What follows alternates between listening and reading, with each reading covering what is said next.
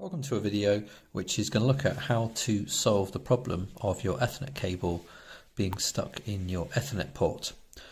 Now this is using a Alienware laptop, but you may come across the problem with any laptop or computer that has an Ethernet port. And the first problem is that you will see here there are some small metal kind of joints, and what happens is these get pushed down. I'm just going to try and point to there. That's the first one there. They get pushed down so that when the Ethernet cable is placed in, it gets stuck. So what's happening is that if I show you on here, those two little plastic bits at the end, see them there, the metal hooks hook over the top of them, and that's how obviously it stays in place. But if the metal hooks are down,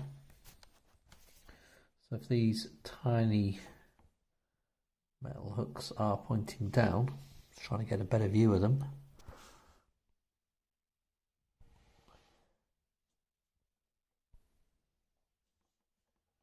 you can just see it there at the top. There's one there. So if they are pushed down, what happens is as the Ethernet cable goes in, it doesn't connect over there. You don't get the click, and then it gets stuck. Okay, and you may find then that your Ethernet cable is rammed in.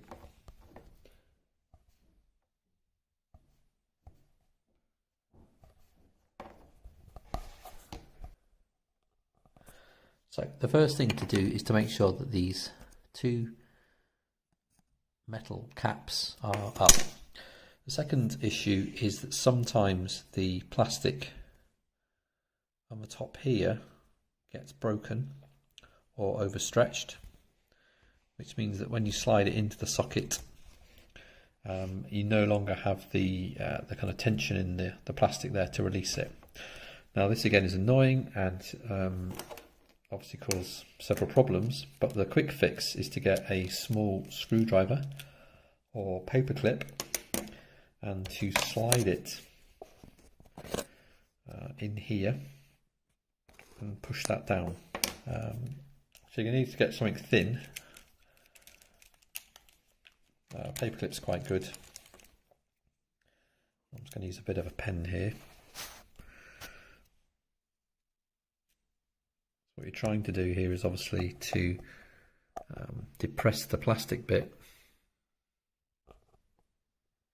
push that in there as far as you can in order to push down the plastic clip, which then allows you to remove it.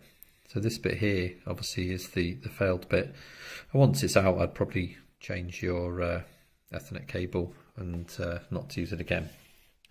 So that's two ways to solve a stuck Ethernet cable.